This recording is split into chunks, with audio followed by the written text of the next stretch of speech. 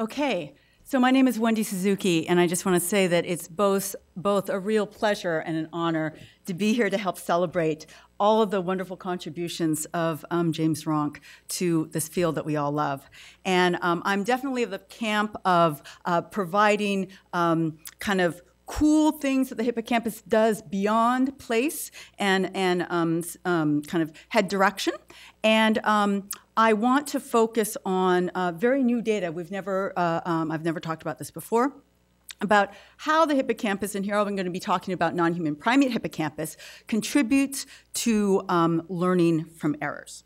So if you PubMed or if you Google error-based learning, what you'll learn is that we've studied this a lot in humans. Learning from errors is a really, really good way to learn, and you'll find lots of studies on the role of the medial prefrontal cortex and the anterior cingulate cortex on detecting these errors that contribute to this ability to learn based on errors. You'll also read a lot about the role of the striatum in error-based learning.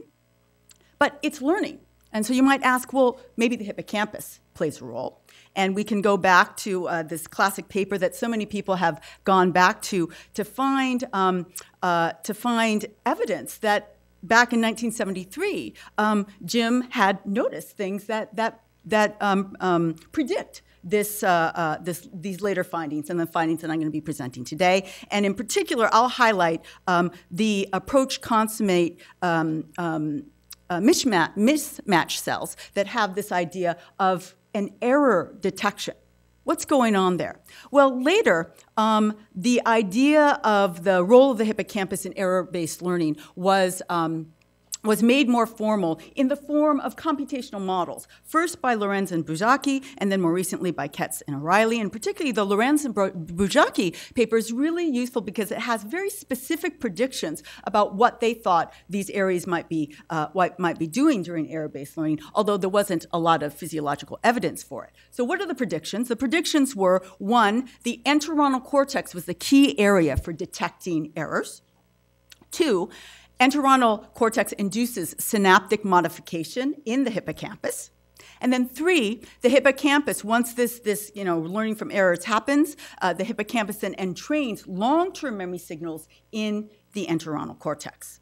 Well, my postdoc, Shipi Ku, got very interested in these specific predictions as she was doing a kind of side analysis project on her data and some of the previous data gathered in the lab by Dr. Eric Hargraves and Dr. Sylvia Worth. And she was analyzing kind of the classic experiment that we've done in the lab for a long time, the first kind of task that we focused the lab on. And this is an associative new learning task. We call it a location scene association task. And in this task, animals first, these are monkeys again, first fixate a central fixation spot right here. Then we show them a complex image, and superimposed on that image right here are 4 targets. You can see north, south, east, and west. They have to maintain fixation, and then the picture disappears. The targets remain on the screen for 700 milliseconds, and then the cue for the animal to move his eyes and choose one of the targets is the disappearance of that fixation spot right there. And when that disappears, that's his cue to move to a particular target. He doesn't know which target is correct. So this is a trial and error learning situation dependent on the hippocampus and medial temporal lobe.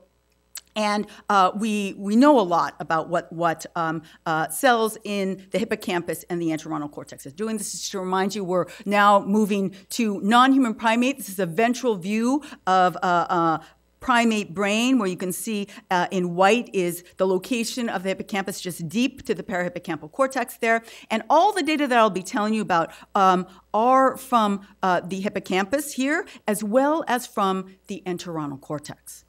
Well, we also know, because we've been studying this task for such a long time, we know a lot about the behavior of this task. So this is an example of a behavioral learning curve of an animal learning one brand new scene. Let's say it's that gorilla scene that we looked at. On the x-axis are the number of trials that they got, that they completed. The red dots up here indicate whether that trial was completed incorrectly in red or correctly in blue. And on the y-axis is probability correct. And the red line shows shows a dynamic logistic regression algorithm estimating the trial-by-trial percent correct. So we know a lot about how the animals are learning, and we've studied this a lot, but we realized we never asked the question, are these animals learning using an error-based learning strategy? So that's exactly what Sheepy did. And it's very simple to do. You can do the same analysis you do in people. That is, you take error trials and you ask on the trial after an error trial, what was the behavioral performance? And you concatenate all those and you compare that to the behavioral performance after a correct trial. And all of this analysis was done basically in the first half of the learning curve when most of the error trials are happening. And so she asked, based on this analysis, very standard analysis, is there error-based learning in the location scene task? And so when she concatenated all those percent corrects after a correct performance, she got about 70%. Then she did it for the errors. And she found significantly improved performance. So animals are performing better right after an error compared to right after a correct, which led us to conclude that we actually have a wonderful example of error-based learning. And not only that, we have neural activity in both the hippocampus and the entorhinal cortex, which allows us to address these major predictions in a physiological preparation. So the first question, do we see error detection in the entorhinal cortex? And actually, we had evidence for how to look at this from previous studies in the lab. And that was on a separate, a different association learning task, an object-place association learning task, where they have to learn object-place combinations. And here, we started looking at what's happening in the reward and ITI period of the task. To see whether these cells actually would signal, told us something about the outcome, whether the trial was completed correctly or incorrectly. And we were stunned to find that in this study focused on the hippocampus, 50% of all the recorded hippocampal cells signaled trial outcome, that is, whether the trial was correct or wrong. And we found two flavors of these trial outcome cells. This is all published, a study by Sylvia Wirth. Half the cells increase their activity in that intertrial interval following a correct trial relative to error trials. That's the one on the left. And on the right, you see cells that signal error detection. They increase their activity on error trials relative to correct trials. But this was a different task. We had never asked whether there was this kind of outcome signal in the location scene task, and now we had a framework from the model predictions. So that's exactly what Sheepy did. And she started with the entorhinal cortex because that's where you should see strong error signals. And what she found is 45% of all the recorded cells in the entorhinal cortex signaled outcome. Of those, the majority of them, 67%, signaled errors. Increase in activity on errors relative to correct. Again, this is in the intertrial interval after the animal knows whether it got it correct or wrong. And the remaining 22% signaled correct trials. In the hippocampus, we also found error detection and correct detection, but you can see the differential responses are much weaker, and there are many fewer cells in the hippocampus in this task that are signaling outcome. So let me just jump to here and say, for the first prediction, is there evidence in a task where monkeys are using error-based learning that the entorhinal cortex detects errors? Absolutely, very strong error detection. Let's move on to the second prediction. That's not just for error detection, but what about synaptic modification? What about learning signals that this model says should be happening in the hippocampus? So again, we'll go back to the learning curve, and I showed you behavioral evidence that after an error trial, those red dots, the animal is performing significantly better right after an error relative to right after a correct trial. And we asked whether that also corresponded to a change, a shift in the response properties of hippocampal or entorhinal neurons.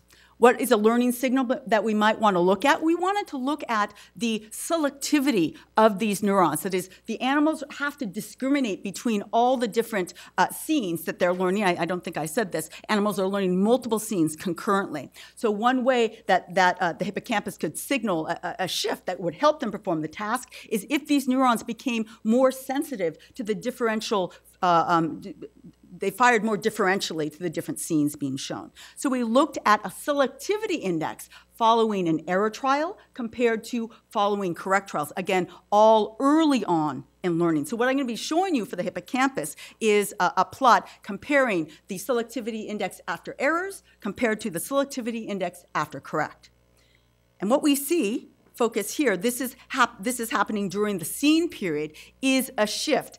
After error trials, the selectivity index, shown right here, is significantly higher in these hippocampal cells compared to right after a correct trial. This is the significance right here. It's only significant during the scene period, not during the delay period. So we have evidence of early hippocampal representation, plasticity, during this error-based learning. Does it happen in the entorhinal cortex? No. We found no evidence of changes in selectivity in the entorhinal cortex using the same exact measure. So now we have evidence for early learning, early changes in the hippocampus in this error-based learning task. Then we want to ask, how selective is this? And we realized we had another task that had many of the same components that we had never asked, is this task being used, being learned in an error-based learning way? So Sheepy did the same analysis on the object-place association task. And before I tell you what the answer was, I have to say that this task was significantly more difficult for the animals to learn. It took them significantly longer. They made significantly more errors, but theoretically, it was still associative learning task. And when she did the behavioral analysis, what she showed is that this task was not an error-based learning task. It was a correct-based learning task. They learned more after a correct trial in this task than after an error trial. So now we can turn to what is the prediction for any neural activity? And here's what we wanted to find. Because this is a correct-based learning task, we did not want to see any increase in selectivity after an error trial on this task. We might expect an increase in selectivity after a correct trial, but not after an error trial. And what we ended up finding when she did this next analysis, we kind of took bets on what we would find, was no change in the selectivity index in this task in the hippocampus after either correct or error. So there is specificity in the sense that for our error learning task, we only for the error learning task do we see increases in selectivity after error trials, but not for a correct-based learning task.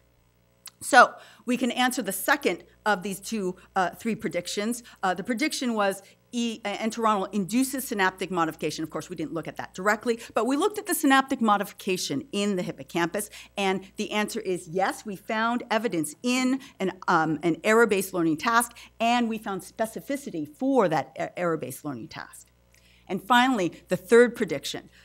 Can we find evidence that the long-term memory signal might be conveyed by the entorhinal cortex? And here we had a lot of experience looking at long-term memory signals in these kinds of tasks. That was basically what my lab has been doing for the last 18 years. And so what did we look for? So this is that same learning curve for the location scene task, and I can show you one of our classic findings, that in an individual hippocampal cell during this part of the learning curve, clearly the animal has learned nothing here. And if we superimpose neural activity in the hippocampus relative to baseline, which is the white straight line, you see that there's no change in neural activity during these trials where behaviorally shows that the animal is not learning anything. But clearly, there's a huge behavioral change at this point of the trial, and we can see that, that there's huge change in neural activity in parallel with learning. We called these cells changing cells, and we know that this represents a shifting of selectivity. These neurons at the end of the trial here, when clear learning has been shown, are much more highly selective relative to the beginning of learning. So are there changing cells in this new population of cells that we recorded on the same task, just a kind of internal check? And the answer was yes. In the population of hippocampal cells, including new hippocampal cells that Sheepy had recorded, we found almost identical proportions of changing cells. In the entorhinal cortex that we hadn't looked at before, much smaller, just above chance significance of changing cells. They were there, but clearly more changing cells in the hippocampus. But that wasn't the final answer for the entorhinal cortex. We had another clue for how entorhinal cells might be signaling long-term memory. Again, at the end of the trial, when learning is really high, what do entorhinal cells signal? And this clue comes from going back to this object-place association task. I told you that there's lots of outcome cells. They're signaling correct or error cells, error outcomes. And what we asked is, this is a differentiation during the intertrial interval period, and we asked, well, what happens on the next trial for these error-up cells, for example? Do they become more selective on the following trial during the task period itself? And again, this is published data. What we found for this task, remember, it's a correct-based learning task. We found that it's the correct up cells during the task itself that change their selectivity with learning. Another learning effect here. The error up cells don't, control cells don't, and if you don't get learning during the session, you get no change in selectivity. But that was the object-place task. Let's go back to our location-scene association task. And what we find is in the entorhinal cortex, it is the error-up cells that are changing their selectivity so that they are more selective at the end of the learning session than at the beginning of the learning session. So another kind of long-term memory signal. So, and we, of course, looked at the hippocampus as well, and hippocampal cells. Remember, they didn't have a lot of outcome signals to begin with. They didn't change with learning. So now we can address the third prediction. Does hippocampus entrain long-term memory signals in the entorhinal cortex? Well, what we found was two different long-term memory signals, one in the hippocampus, those changing cells, and one in the entorhinal cortex, those changing error-up cells. So I find these findings exciting for a number of different reasons. One is error-based learning is, I think it really helps to bring the medial temporal lobe, both the entorhinal cortex and the hippocampus, into the error-based learning field, in particular, the important role of the entorhinal cortex in error detection, which kind of the main players these days are stay up in the prefrontal cortex, medial prefrontal cortex, and anterior cingulate cortex. I think that this is a really exciting time to be looking at it because error-based learning is one category of learning from feedback, and there's a lot of exciting work being done by people like Daphna Shohami and Mike Shadlin, talking about interesting and important interactions between the prefrontal cortex and parietal cortex and the hippocampus in a kind of learning from feedback, which other people have called decision-making. The other thing that you might think about in this very strong error detection in the entorhinal cortex is reinforcement learning that is based in the striatum, of course. And ironically, this whole set of data that I just described for you from Shipi Ku was a side analysis project from her major project, which has been to record individually and simultaneously in the caudate nucleus, shown right here in the human brain, and the hippocampus to look for reinforcement learning signals in the medial temporal lobe. And in fact, I'm not going to talk about that, but she has exciting new data that there are many more reinforcement learning signals in the hippocampus than previously indicated, including those that occur earlier in time than those in the striatum, at least in our hands.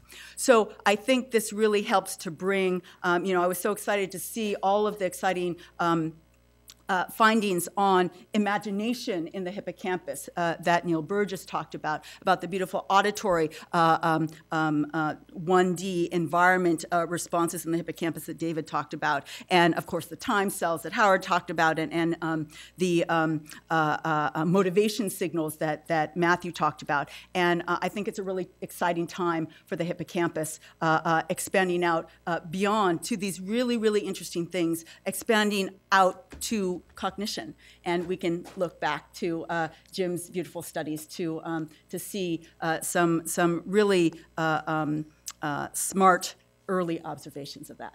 So thank you very much for your attention.